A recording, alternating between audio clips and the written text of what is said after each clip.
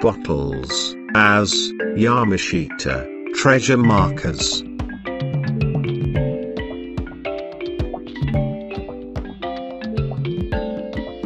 Old bottles were commonly used by the Japanese Imperial Army as markers on their hidden Yamashita treasures, because these are the type of objects that does not degrade through time. Based on my experiences as a treasure hunter, the bottle used by the Japanese Imperial Army comes in different shapes, sizes, and colors. When it comes to the shapes, some can be very artistic in their design. One of the best bottles, in terms of design, that we discovered, is the Inca bottles.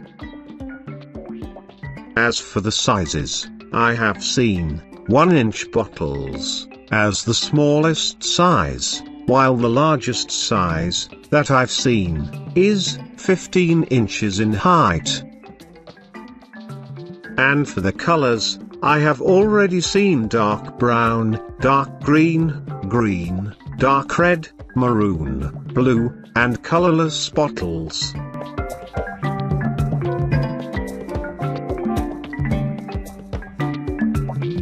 In order to classify certain old bottles as markers, they need to be buried at certain depths.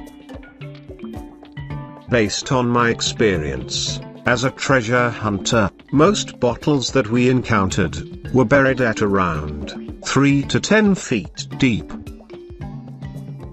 You also need to analyze the bottles, if they are old or not. Most bottles do actually have their manufacturer labels, which include the year when they were produced.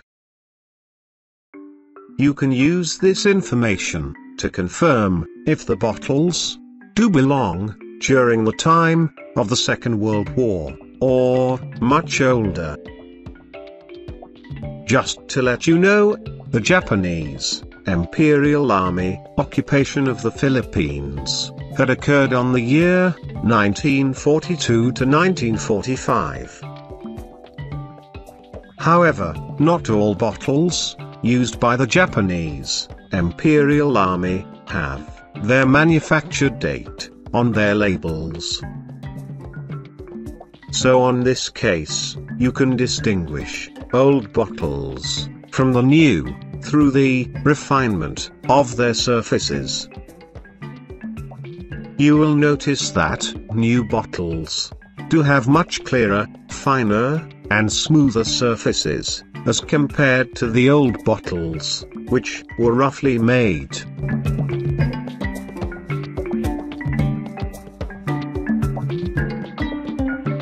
So, what is the meaning of bottles as Yamashita treasure markers?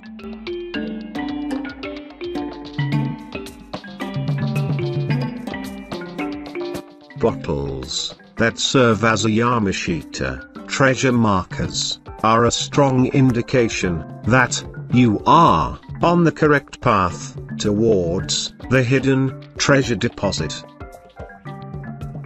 They are guides, which mean that you need to continue digging right on that particular spot.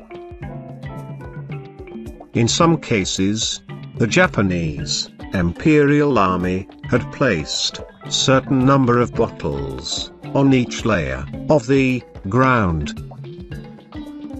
So, as you go down deeper on your diggings, you will continuously uncover bottles until to the layer where you finally reach the treasure seal, or the deposit itself.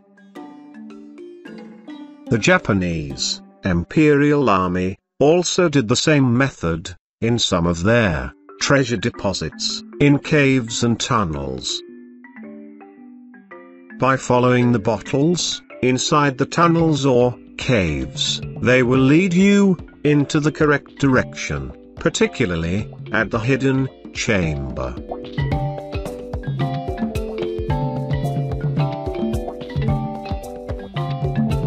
The bottles that you may uncover will not always be in their good shape, where some are most likely broken. On some cases, you may even encounter completely shattered pieces of broken glasses. But despite of their condition, their meaning still remains the same. You just have to be careful, because these broken glasses are quite sharp, which can cause deep cuts or wounds when carelessly handled.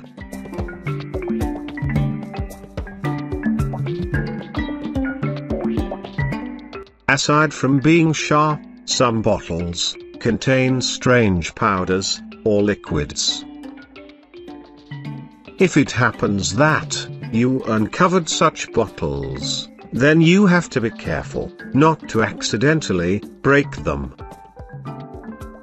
It's because their contents can be deadly or poisonous, particularly when inhaled or applied to your skin.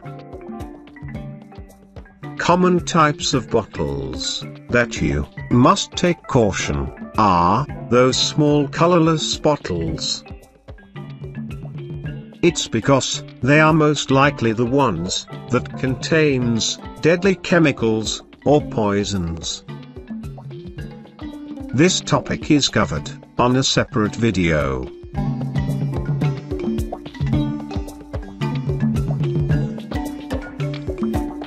Large bottles were also used by the Japanese Imperial Army as containers.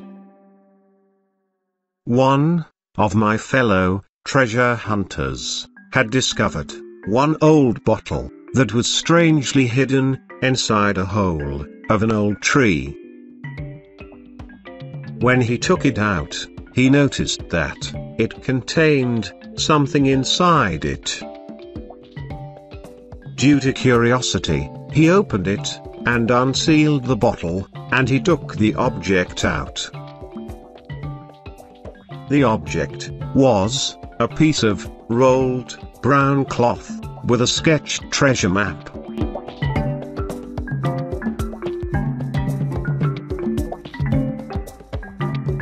On some cases, the Japanese Imperial Army also used bottles as containers, especially for small-sized treasures, like coins, gems, or diamonds. Some giveaways are also contained inside bottles.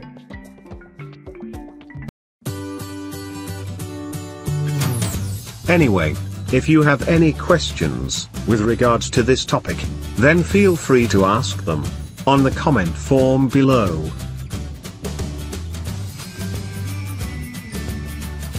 Moreover, have you enjoyed watching this video? If your answer is yes, and you are new to my channel, then you may want to subscribe and hit the like button. You are also free to share to your friends or to someone who may find it helpful. If you prefer a reading material about treasure hunting, then I recommend visiting my blogging website at treasurehunt.club. Thank you very much for watching, and happy treasure hunting!